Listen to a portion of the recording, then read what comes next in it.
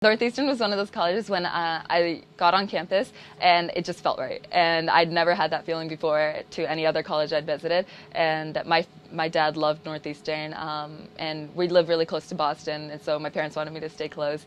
And Northeastern, just the co-op program, the feel of it, the fact that it's in Boston, but you don't feel like you're in the city unless you actually leave campus. I liked it. I just liked the feel of it, and the vibes were really positive. The New World Scholars Program is a program to help students kind of hone their skills of becoming global leaders. And I got accepted into it when I got accepted to Northeastern. I got a letter saying, oh, you've also been invited to the Global New World Scholars Program.